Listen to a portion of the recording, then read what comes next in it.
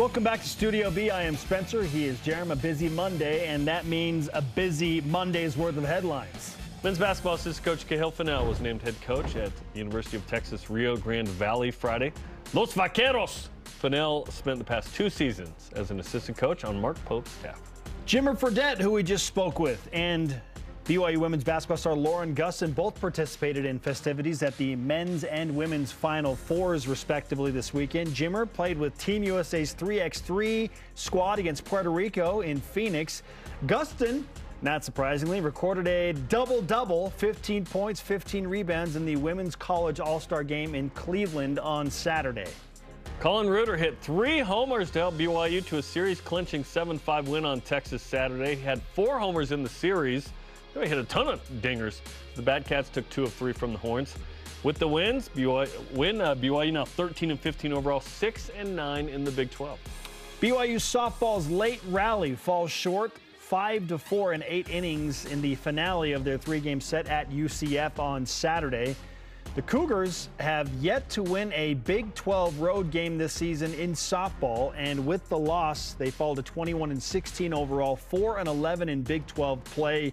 10 wins in Big 12 play out of 27 games should put BYU in the tournament, so they got to get at least 6 more to feel like they're on the bubble. Upcoming bracketology from Spencer on softball. Let's go, baby. Number 7, men's volleyball splits road matches at number 13 USC to end the regular season. Friday, it was Brown, Benson, Romanis, double-digit kills in the 4-set win. Saturday, you had 12 aces, most in a match since 2017, but lost in 5. Cougars have finished the regular season now, 16-8, 7-5 in the Federation. BYU men's and women's track and field competing at 3 different meets over the weekend, highlighted by performances from BYU's throwers at the Triton Invitational in San Diego. Dallin Schertz improving on his BYU number 6 all-time mark in the discus. Danny Bryant put his name at the number 8 spot in the shot put, and Leah Katoa took the number 10 spot in the hammer throw. Congratulations to all those athletes. Number 36 women's tennis lost at number 8 Texas, 6-1 Saturday. Maddie Smith picked up a singles win for BYU's lone victory there. And the men's team fell at number 24 UCF Saturday, 4-3. Nearly had it. Men are still searching for their first Big 12 win. About some golf news. It's Masters Week after all. BYU women's golf teeing off this morning at the Texas Showdown in Dallas. And how about this? Former BYU men's golf standout and All-American Peter Quest finishing tied for 10th at the Valero Texas Open. He made $223,000 for that tied for 10th finish.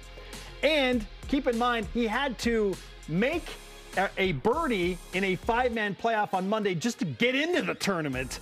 Then he wins almost $250,000. It's a good gig if you can get it, Spence. What a weekend. Men's rugby beat UCLA 48-15 in the D1A playoff Saturday at Southfield in the first round.